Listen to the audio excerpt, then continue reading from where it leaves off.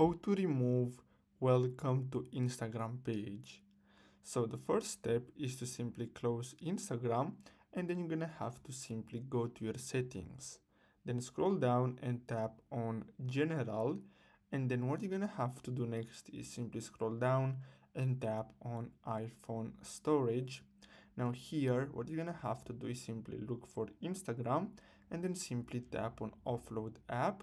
Basically this will clear Instagram cache files, so this will not uninstall Instagram, and your accounts will still be there, so you don't have to worry about logging again into them.